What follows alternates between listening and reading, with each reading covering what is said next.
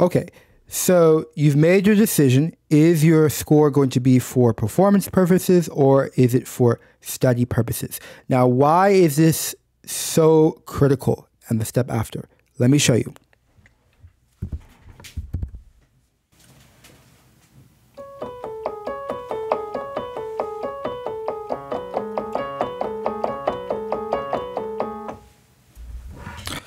So what I just played is the beginning of episode 1 from the hypnosis movement of Help Is on the Way. Okay? And so we have this kind of scene music.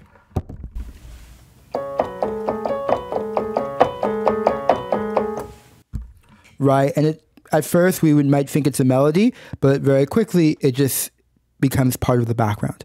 But you'll notice that that takes up both hands. So if I'm writing for one sole person, one sole pianist, then I'm going to have to make a very important decision. If you'll notice in measure 11, the melody comes in. Let me play the melody just by itself.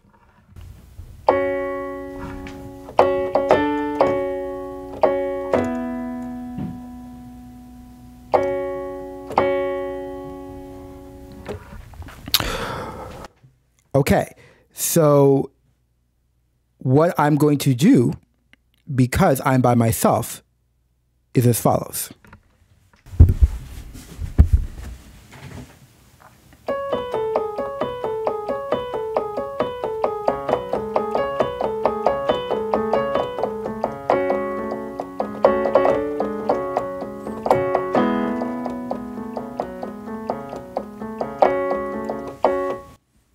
I need to practice a little bit.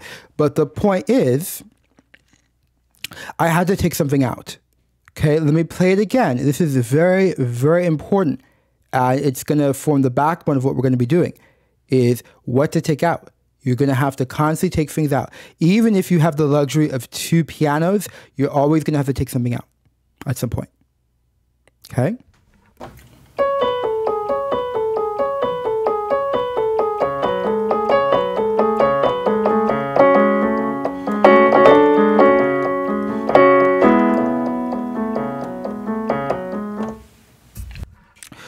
Well, what I did is once the new melody entered,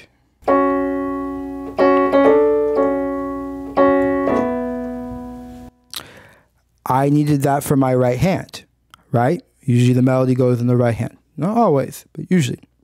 So I couldn't play the other lick.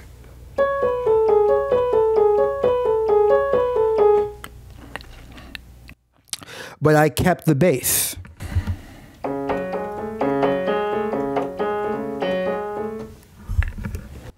So what was the important decision I made?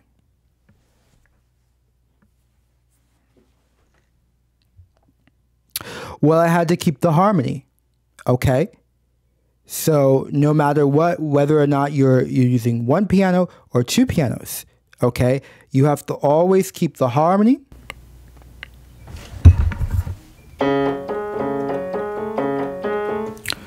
In other words, you have to keep the bass. Okay, you have to keep the harmony as a whole, but specifically, you definitely have to keep the bass. Okay, and even if you have to change, it gets dicey when you have to change the rhythm even, but certainly the fundamental note here is the do diez. This is the underlying harmony. Do, fa, la. Okay, I would not have been able to do the following.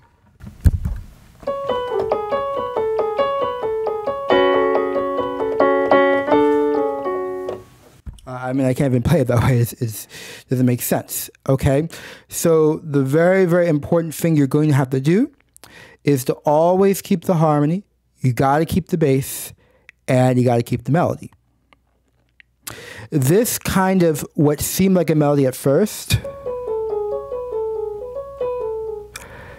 you have to let it go.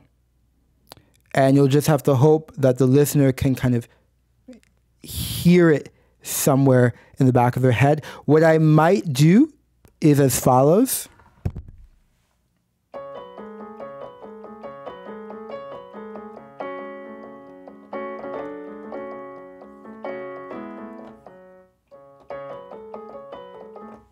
It's too complicated for me at my level. But what you might do is periodically, when there's a rest in the melody, you might bring back that little bit counter melody for a couple of seconds, but that gets real complicated.